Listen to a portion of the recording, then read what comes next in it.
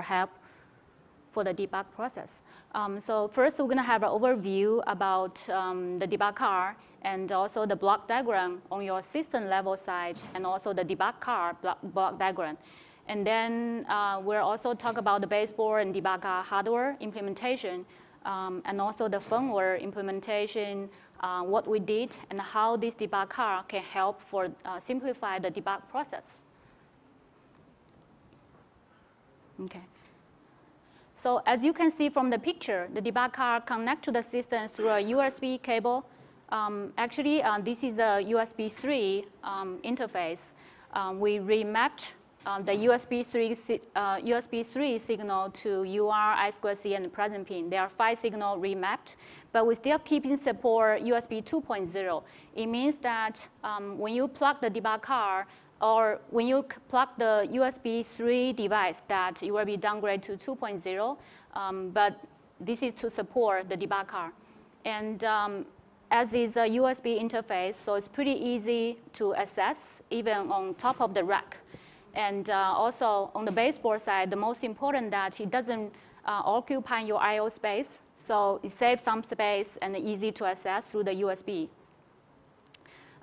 This debug car is an involvement from Facebook previous generation debug car, and it carries the features like the console. We have the wired console and the wireless console. So in this debug car, we have a Bluetooth inside, so you can use the Bluetooth to connect it to laptop, the console, show the console, and also the traditional 7-segment postcode display. Most important that we integrate a little LCD panel here to show some human readable debug informations. So instead of just the hex code. We designed this debug car as a general purpose. As long as you support it, you can customize your BMC firmware to show the debug message by your own needs. I will pass this around. You can take a look. Make sure you don't take home because your current hardware doesn't support this. Okay, so this is a system level block diagram. So on this diagram, you can see the debug car on the right side and the baseboard on the left side. Plug into the debug car plug into the baseboard through the USB 3 interface. And USB 3 portions has been remapped, and we still have the USB 2.0 keeping support. And USB 3 interface, we now remap to IPMB, I2C bus, and the present pin, and the UR. On the baseboard side, so 2 things are must. One is a BMC chip, the other is a GPIO expander. So GPIO expander here plays a role that to have the port 80 hex code to deliver to the microcontroller on the debug car. So it's through the I2C interface. And the BMC is basically communicate with the debug car microcontroller to deliver the debug message to be able to show on the debug car LCD panel. So this is a block diagram about this debug car. Basically, it has 3 portions. So first one is the microcontroller. So once the signal coming into the microcontroller through the I2C interface, so microcontroller will show the message on the LCD panel, as well as the 7 sigma LED. And the microcontroller also controls the buttons and the LEDs of the debug car. And the other way, the other pair is the UR signal. So UR signal has 2 channels. One is to go to the wired channel that we have come to USB converter to convert the UR signal to USB. There you are able to connect the UR to your laptop through the USB cable. The other one is to the wireless one. So we have the UR to the Bluetooth module that you can link to your laptop through the Bluetooth. And also we still have the USB 2.0 on the debug card that you can still plug in any device. So this is the placement about the debug card, a top side and the bottom side. So on top side, we have the reset button and the power button. So reset power button are used to power on and reset your server system. And we also have a UR select button that for the console, we can switch to BMC console or the host console through the UR select button. And we also have a 5-way button to switch left and right, to switch in different type of debug information. We'll talk about more later on. And the up and down, and then to switch in different pages. Since the LCD panel is little, so we may have multiple pages that you may go through. And on the bottom side, we have the Bluetooth module. We have the USB 2.0 port, and we also have a chargeable coin battery here. So the battery is used to support some case like, you know, in our data center, is kind of big. So once the technician service one of the server down, it may take a while to walk to the next one. So in this case, if the Bluetooth is connected to the laptop, we want to keep the link on. So the battery is here to keep the Bluetooth module on to support that it doesn't need to reconnect again once to plug to another system. So with the full charge, the battery can sustain 2 to 3 hours. And then whenever you plug into any USB, like your laptop USB port, you will start charging.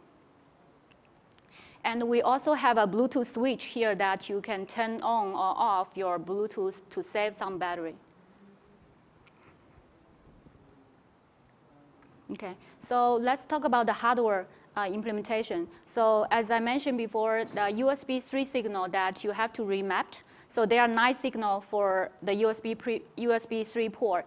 5 of them are related to the USB 3. We remapped it to I2C present pin and the UR. And then there's a situation that you know the USB 3 signal voltage level is different from the UR or the I2C. So we have a situation that once you have the USB device plugged in, we want to make sure we have the right isolation to not to damage the device. So we use the present pin here to isolate the signal like by the present pin. For example, when USB 3 device plugged in, the present pin will be 0, or like USB 2 or there's no device, the present pin will be 0. And then with the 0, we have the isolation that all the connection to the baseboard, I2C or UR, they're all disconnected. So we are ensured that your device is safe. By the way, I will not talk about the details of the schematic, but we full contribute this design. So you can find the detailed information from the OCP group. We have the design package there. Okay, so let's talk about the firmware. For firmware communication, actually there are 3 roles for the debug card communicate with the baseboard, BMC, microcontroller, and the GPIO expander. We define the I2C address. BMC is 0x20, GPIO expander is 0x4 echo, and microcontroller is 0x60. So on your baseboard side, you have to make sure your BMC I2C address to communicate with the debug card. That port use the right address to be able to communicate with the microcontroller. So, okay, how this debug card can help our debug? On our server platform, TiagoPass, we designed some of the frames. We designed 6 frames so far to help for the debug process. So the postcode, system information, critical cell, critical sensor, GPIO status, or user setting. These are development with our server platform, TiagoPass. So we use the 5-way button to switch in between different frames, and up and down to switch different pages in a frame. Let's talk about the details of each of the frame. postcode. I know engineers all use the traditional debug card, so there's only one 480 7 sigma LED there. So it always tells you a hex code. You have to go back to check your manual. What does this mean? So with this debug card, you will be able to show the debug postcode description synchronously together with your postcode. And then the latest one shown on the top. And you can also allow the page up and page down to show your postcode history. And there's also one case that, for example, your memory has some issue and your system not able to boot.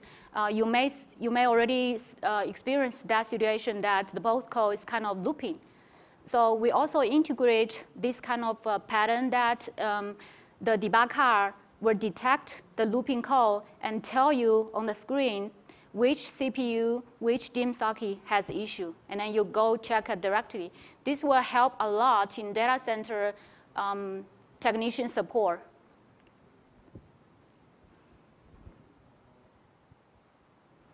The second frame we development is the system information frame. So sometimes we want to check the system information. For example, what's the BIOS version? What's the BMC firmware version for this platform? You just plug in the debug card, it will show you directly. So we have development some of the key features here. For example, the motherboard serial number, the motherboard part number, BMC IP, BMC firmware version, BIOS version, and your ME status, as well as some of the key system config information. For example, your CPU type, your memory type. These are all information from the BMC. So we already have the interface development that once you plug the debug card, BMC will send the information to your debug card and then to show you. And one last thing I want to add is the battery. The system information will also show like how much battery you have, and then you may charge the battery in case you want to use the Bluetooth a lot. Okay. So next frame is the critical cell frame. So critical cell is some of the cell that we predefined on the BMC side, and you are able to get from the BMC and then to show here. We did a little bit more than the cell lock. So for example, when there is a device has error, for example, you have a memory correctable error, it will not only tell you which CPU, which DIMM has the memory. It will not tell you you have memory error, but it will also tell you which CPU, which memory DIMM has the error. And for example, there is some event, as a picture show here. There's some, for example, your system processor halt happened, triggered, and then this debug card will tell you which source, who triggered the processor halt. So it will tell you some more information other than just the critical cell here. And the last example I want to give is a power fail. So sometimes the system doesn't boot. Yeah, it has some power failure there. And then the postcode just show FF or 00. So the traditional debug card will not help you anymore. But with this debug card, we development the way that how this can help you. It will help you. It will tell you that, oh, your motherboard 1.2 volt is not on yet. So you can just go and check it. So how can we do this? We development some of all the power sequence state machine in our CPLD code, and then we have the I2C bus in between the CPLD and the BMC. So BMC is able to get all the power sequence state machine from each of the power rail and tell the debug card to show you. So this is really a powerful debug card. I would say BMC. BMC can do a lot. The debug card is just a platform to show this information out. Okay, so the next frame we development is the sensor. We predefined some of the sensor we care a lot. For example, the CPU temperature, the hot swap controller power, the fan speed, CPU power consumption, dim temperature. We predefined some of the key information we really care, and then let the debug card to get the information and then to show it out. So once you plug in, so you can see what's your system power consumption, what's your CPU temperature. So it's really easier to get this information. Okay, so next page is the GPIO status. This is the GPIO, they're all from the GPIO expander I mentioned earlier. So the GPIO that you can base on your needs and then to connect, I think there are 8 GPIO left for that GPIO expander. So you can, based on your design, to connect to the GPIO, and then the debug card is able to get the GPIO information and then show you here. So you may have question that how the debug card know what the signal I connected. This is also a communication with the BMC, because your BMC will know because you designed the board. So BMC will send the GPIO expansion to the debug card, and the debug card will show it out. Is this a time check? No, okay. Somebody's looking for their phone. Okay, sorry about that, yeah. Okay, so last page is something still under developing. So we are trying to use the debug card to also can get into the BIOS setup menu and to change some of the key settings that we may care, we may use a lot. For example, the power policy and the boot order. So you can go to the debug card and use the 5-way button and then to switch it to the power policy you want to option that you want to go, or the boot order, which boot device you want to go. So this is something we're still in developing, and we are collecting feedback to see how this is useful to our end user, or the engineer, or the technician data center. Okay. The last page I want to make, so for the OEM commands, how BMC communicate with the debug card microcontroller, we developed about 7 commands, and then we have all the details like what the command and what's the format you may follow up to support this debug card, and these details are all in the spec, in our OCP debug card spec. So you have all the details through OCP group. You can download the spec and then check it. So basically, the OEM command defines the initialization. So whenever you plug in, there will be an initialization process in between the BMC and the microcontroller on the debug card. And also, you will get the postcode. So I guess different platform, the postcode description will be different.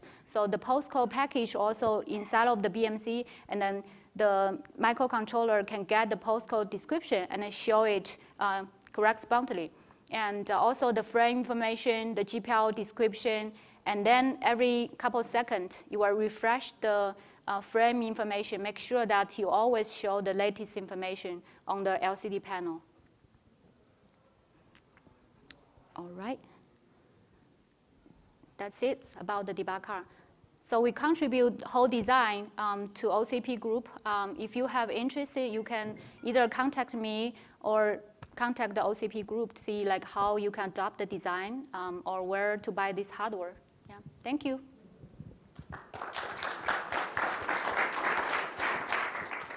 Any questions? Yeah. So your debugger card totally depends on the BMC. Yeah. So if the BMC is working, why we just connect to the network, then we show all the information? Why need the debug part? So this is sometimes, debug card. Yeah, good question. So this is another option that for you or the engineer to be more convenient to get the debug message. This is something really the engineer side that we are still developing the board to show the information. And then of course, that if your BMC is working, you can get all the information from a BMC, but a little bit more work, right? You have to connect to the BMC, and then you have to dump the information and analyze it. Yeah. Yeah, so then this replaces the old post connector? The previous Facebook generation debug card is a 14-pin I/O connector, and then we have new platforms that all adapt to support this one. So we're going to use this one in the future. Yeah, thank you. Any other questions? Right. All righty, thank you. Thank you. Yeah. Oh, got another one? Okay, sorry. Is there a way to send a command to it so it'll beep so you can find it? When you leave it plugged in. When you leave it plugged in. Actually, on our server platform, we have this option. So our server platform on the front side, we have an arrow beep pin, arrow beep LED that will be highlighted. You can easily find the platform. Yeah. And then. So how about if you leave the module somewhere? So the worst thing I can see is exactly that. Plug it into a system and walk away from it. All right. How This is a good feedback. I will think how we can locate the debug card, like the iPhone Finder.